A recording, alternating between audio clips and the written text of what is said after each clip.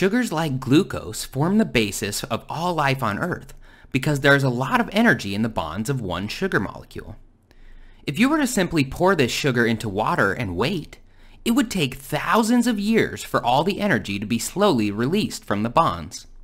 But when you eat sugar, the energy from this substance is available to your cells in a matter of minutes. This is because cells have a trick up their sleeves: enzymes. Your body produces thousands of enzymes to not only break apart all different types of macromolecules, but also produces enzymes to put the pieces back together again.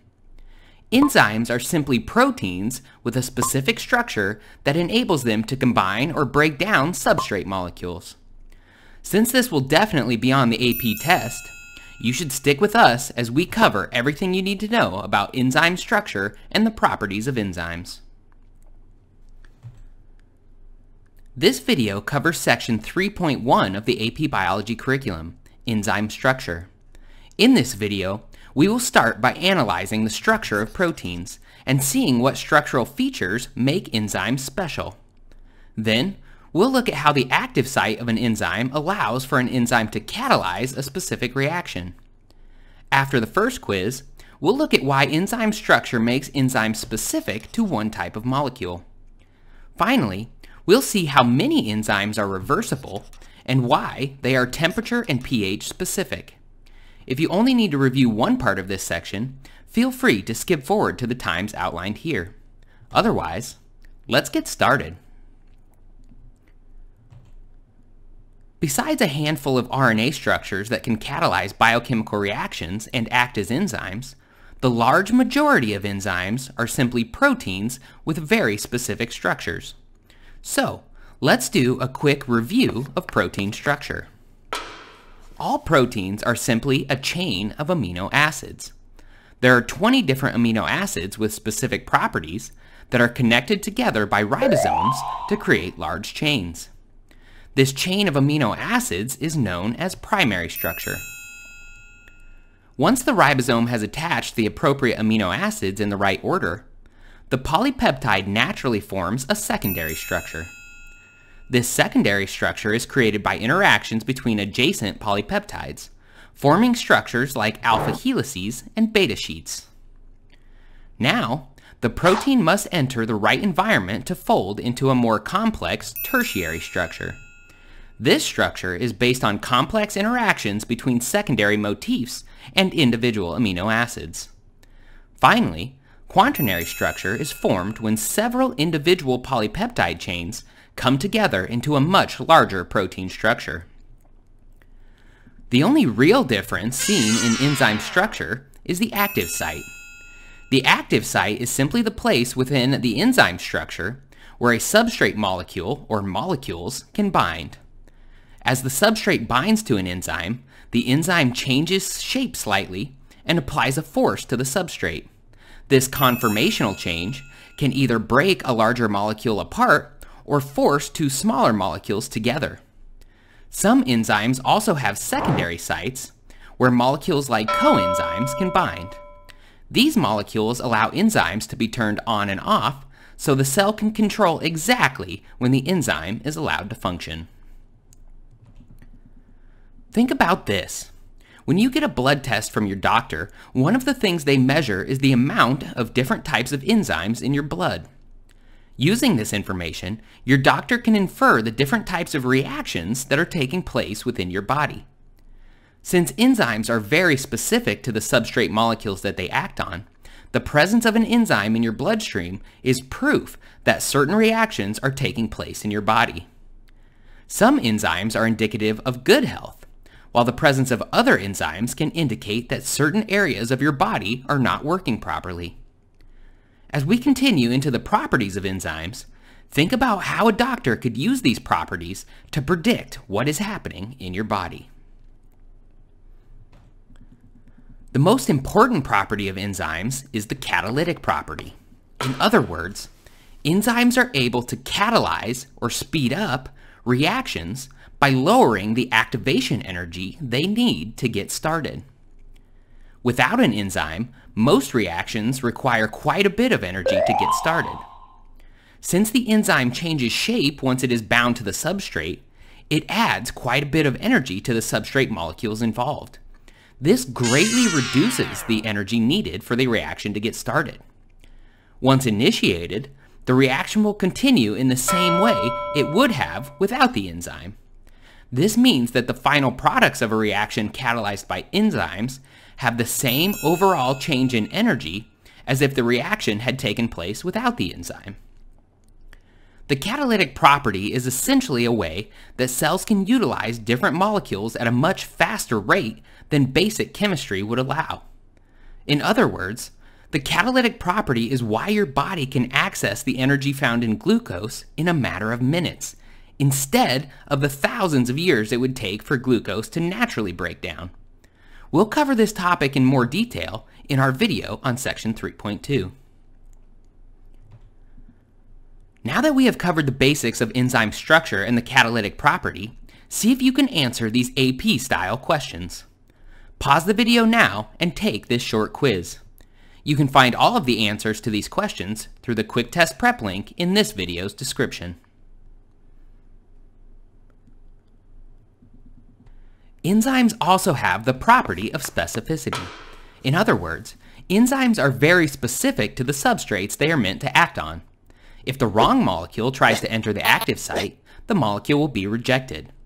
This means that the enzyme can only function on one very specific type of substrate molecule. Furthermore, enzyme specificity can target many different aspects of a substrate molecule. For example, the active site may have a specific charge that can only bind with substrate molecules that have opposite specific charges. Enzymes are typically extremely specific, even selecting against isomers and enantiomers of the substrate they are supposed to work on. The specificity of enzymes ensures that only a specific substrate can form the enzyme-substrate complex structure, induce a conformational change in an enzyme, and receive the energy needed to catalyze a specific reaction. This helps ensure that enzymes are not randomly conducting reactions throughout the cell. If your brain is starting to hurt, you need to catalyze some energy-releasing reactions. Take a quick break, grab some water and a piece of fruit, and stretch your legs. These actions will release the energy that your brain needs to study biology. When we come back, we'll finish up this section by looking at the reversibility of enzymes and how they function in different temperatures and environments. One of the most important properties of all enzymes is that the catalytic reactions they engage in are reversible. In other words, the same enzyme is often responsible for breaking two substances apart and putting them back together, or vice versa. For instance, consider a certain catalytic protein that normally breaks down a substrate into smaller monomers. Under typical conditions, this enzyme might only work in one direction. However, if the products are building up on one side of the reaction, the enzyme may reverse its function. In this case, the enzyme would be combining two substrate molecules into a single product molecule. This is important for a number of enzymes in your body that deal with energy production. For example, the enzyme creatine kinase is present in muscle and nerve cells and allows cells to store large amounts of energy that can be quickly accessed. When the cell has built up a large store of ATP molecules, creatine kinase transfers some of the phosphate groups onto creatine molecules, creating phosphocreatine and ADP molecules. This reduces the amount of ATP in the cell, allowing the cell to create much more. If the muscle cells need to use a ton of ATP very quickly, creatine kinase simply reverses and converts the phosphocreatine back into ATP for the cell to use. The last property of enzymes that is important to cells is that enzymes are temperature and pH specific. This means that they can only function when the temperature and acidity of the solution are just right. If an enzyme falls out of these temperature and pH ranges, it will become denatured. The amino acid sequence of an enzyme has evolved to operate in specific temperature and pH ranges, which is why some enzymes can survive very high temperatures or low pH balances, while others cannot. This is important to cells for two reasons. First, since enzymes are only functional at specific temperatures and pH values, it means that cells can more effectively separate their catabolic and anabolic reactions through compartmentalization. Certain compartments, such as lysosomes, are kept very acidic, and the enzymes in these compartments only work within this acidic environment. If the enzyme were to escape into the cytosol, it would quickly denature and would start breaking down inside of the cell. Second, it means that cells and organisms must expend energy to regulate their temperature and pH in order to keep their enzymes functional. This is why cells have a number of integral membrane proteins that are constantly regulating the flow of ions and substances into and out of different compartments. Plus, almost all organisms have behavioral and physiological mechanisms that help regulate their temperature in changing environments, such as sweating or finding a shady spot when the temperature gets too high.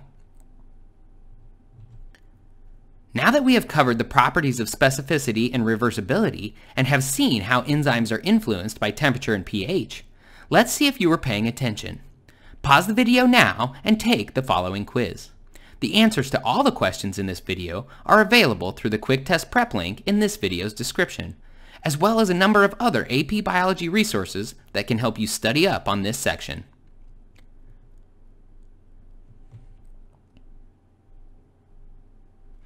Thanks for watching. Please like this video if you found it helpful and informative, and leave us any comments or questions you have about enzyme structure or properties. Be sure to subscribe to the Biology Dictionary YouTube channel to find all of our AP Biology videos and resources. Good luck!